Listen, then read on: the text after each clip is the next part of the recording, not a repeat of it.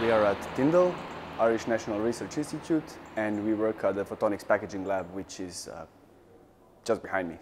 Let's come now into our lab.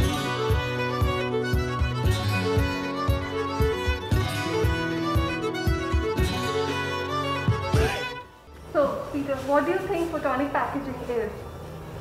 Well, I've only got a very short time to say, but there's so much in photonic packaging. Actually, there's more than just photonics. There's electronics, there's mechanical, there's thermal, and there's a lot of design around the actual devices that you need to work with, and then there's the application. And what kind of applications do you think that photonic packaging is going to have in the near future?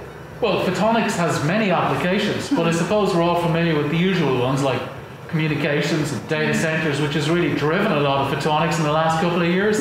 But now we're starting to see photonics really move into new areas. Sensors, especially these days, biosensors for things like virus detection and disease detection.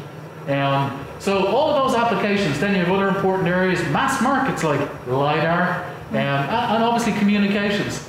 So the kind of areas are really expanding, and that presents a big challenge for packaging, because many of these applications have very different requirements, and the packages are very different.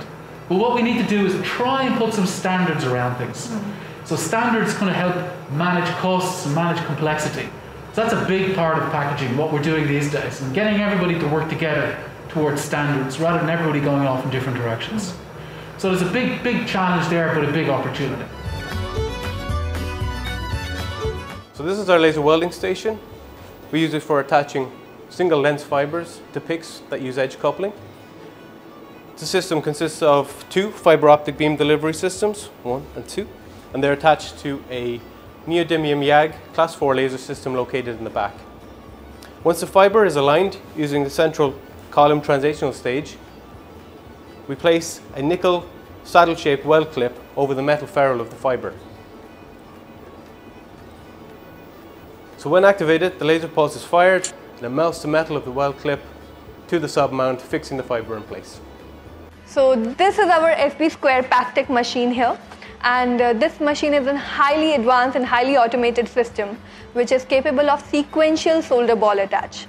So this machine can actually singulate, position and deposit your solder balls with a diameter of as small as 50 micron. So it already has some micron alignment accuracy. We are currently working under restricted access to labs and following COVID regulations. In our lab, we assemble photonic packages to be used in a broad range of commercial applications. The overall cost of packaging is quite high, but our nanoglue machine allows us to research and develop novel methods to increase the overall efficiency of the packaging process. We are currently measuring a receiver module developed by Pixap. This package contains a high-speed photodetector which converts an optical signal to an electrical signal. The nanoglue machine gives us control of 6 axes of movement with 100 nanometer precision, so we can properly align and connect a fiber array to the receiver module.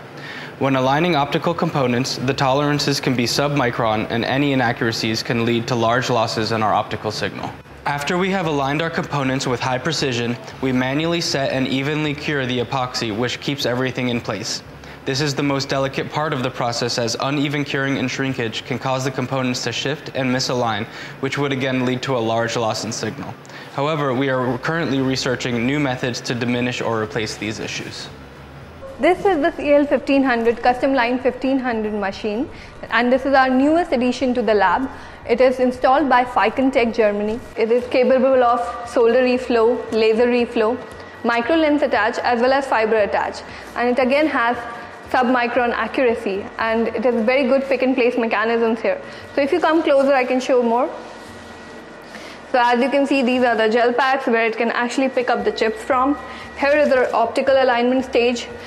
When you go further, that is our solder reflow stage, and at the end is our laser reflow stage. It has both top and bottom laser reflow.